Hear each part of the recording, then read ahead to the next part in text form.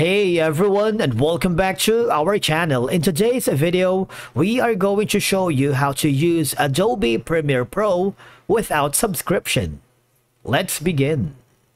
To use the Adobe Premiere Pro legally without a subscription, you just have to follow these simple steps. All right, number one option is go to the Adobe Premiere Pro page, wherein you can click the free trial option. If you do that, it will allow you to use the full version of the software for a limited time. All right. From here, all you have to do is click the continue button right here, wherein you can cancel it anytime before getting billed. All right. Billing automatically starts after the free trial ends. So this is going to be the legal way for you to be able to use the Adobe Premiere Pro without the subscription, the legal way. All right.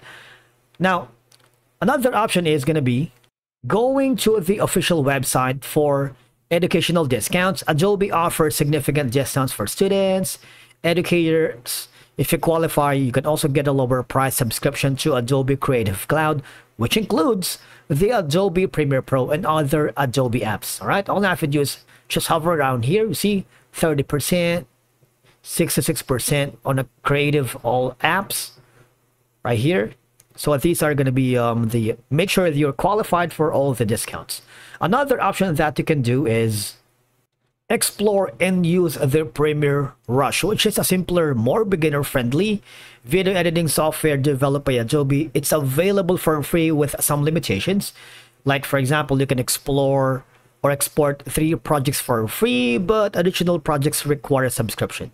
You can download it in the website for free or the App Store on your device. In my case, I am already logged in and I have covered Adobe Premiere Pro Rush in the past. If you click the start button, you would be forwarded to the platform right here. Takes a little while, but this is going to be some of the ways for you to be able to work around with the using Premiere Pro without subscription. All right, and all I have to do is open the Creative Cloud desktop app or click the web version. Now, after that, once you have installed the Adobe Premiere Pro app on your computer or on any platform, make sure you utilize the platform. And then, of course, if you have the enough budget, you might want to buy the full license in the official Adobe Premiere Pro app. But for now, you want to make sure you familiarize yourself with the platform before you dive into a big commitment. We have so many tutorials for you to check out to help you begin your career here in Adobe Premiere Pro. And that's it for today's video. Thank you so much for watching. We will see you again in the next one.